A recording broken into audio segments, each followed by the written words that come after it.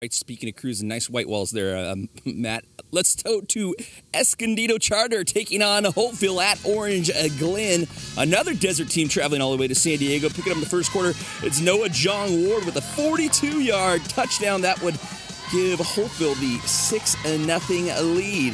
Holtville again with the ball, and this is Andy Pasquale with a 21-yard touchdown run, making it 13-0 Holtville.